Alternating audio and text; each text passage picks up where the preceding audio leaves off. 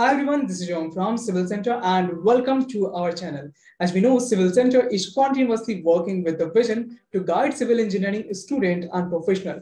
And for that, we keep making videos on different topics and on different software related to civil engineering field. And we have also started this series on Tekla Structures where we are guiding our viewers on how you can design the steel structure in Tekla Structures. So we have already completed the series on RCC detailing, and now we are going all set to do the steel detailing. And for that, we have already modeled the column, rafters, and the foundations, and now we are designing the connections between them.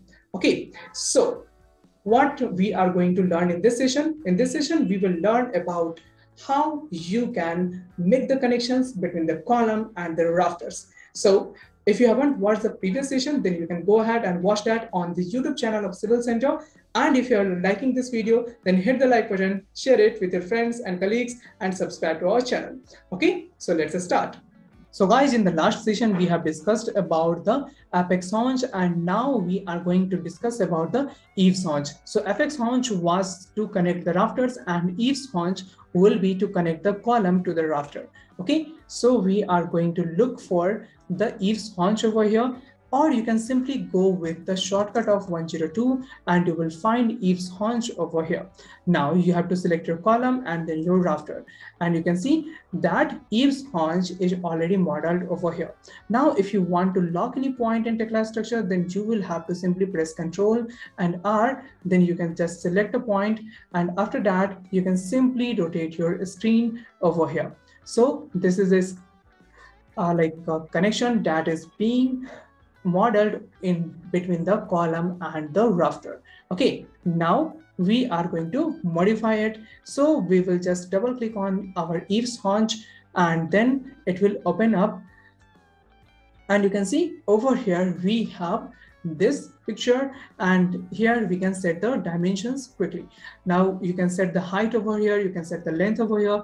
Like suppose you want to set a length of 2000. Okay, so hit the 2000 and then click on modify. Okay, so it has been modified. If you want to make it 3000, then you can also do that. So you have to just make the changes and click on modify and it will be modified. Okay, so this is a very simple thing to do, and you can also set the height. Like suppose you want to make it 3000 again, then click on 3000 and you can set the heights. But I would like to keep the default, so I can simply delete all these things and I will keep it default. Okay, now we have to go for the parts, and over here you can just deal with the thickness, width, and the height. Okay, and then comes the haunch profile. So what kind of profile you want, that you can simply select from here. So in the haunch profile, you can go ahead and look for any particular profile that is in your mind. Like in the eye profile, you can choose the various profiles that are present over here, and you can select any profile that you need and you can simply provide that. Or if you want to willing to look for some particular profile, then you can also look for that one. Like over here, we have chosen a profile of ISMB 200. Then we can also go ahead with that. Okay, so like this, you can just select ISMB 200. Suppose you want to look for this one, then you have to simply search that over here and click on filter. And in the eye profile, you will find that profile. Okay, so here is ISMB and then finally ISMB 200. Okay, now click on apply and okay, and you will see that the profile has been chosen over here. Next thing is the parameter. So over here you can set the different parameters that you want. You can also choose between all these parameters. Like if you want to modify it, then you can see it has been modified like this.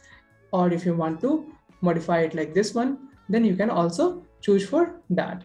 Then if you want to stay with this one, then you can simply modify it like this and it will stay like this. Okay, so like this you can simply do the modifications in your parameters.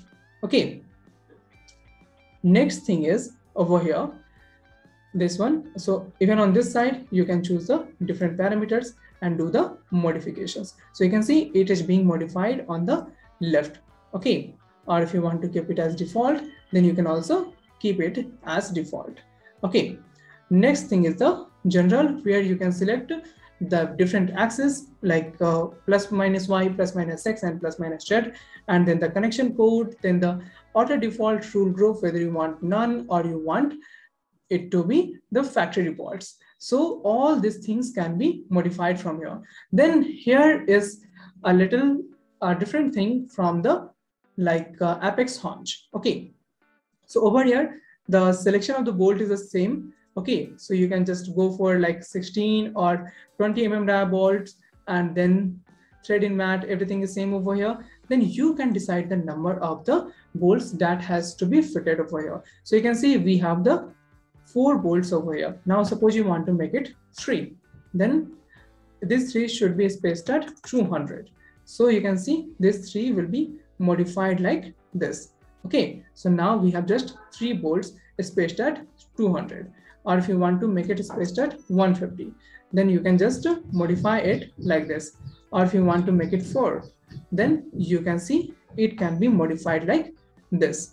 Okay, now if we'll just delete the spacing and click on modify, then it will take the default spacing that it has. Okay, next thing that we have over here is the Revit Haunch. Okay, so this was for the Revit Rafter, and now this is for the Revit Haunch. That means if here I will change anything, this will change in this portion of the haunch. Okay, so suppose you want to instead of a single bolt that is visible over here, you can go for the multiple bolts.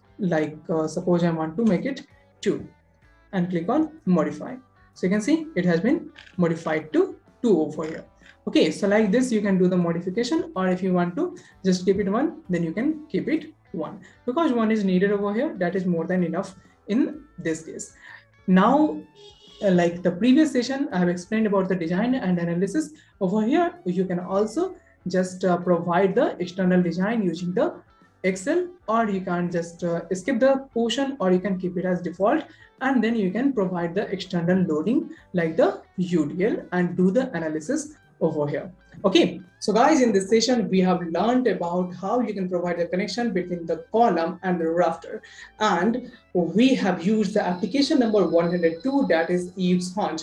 We have learned how you can modify all these things, and if you want to learn more about the steel structure and detailing in Tekla Structures, then you can stay tuned with this series. And if you have liked this video, hit the like button, share it with your friends and colleagues, and subscribe to our channel. And guys, if you want to start your career as a consultant, then you will find a free webinar in the description. Go ahead, check that webinar, and you can book a free strategy session with us. Till then, take care. Bye-bye.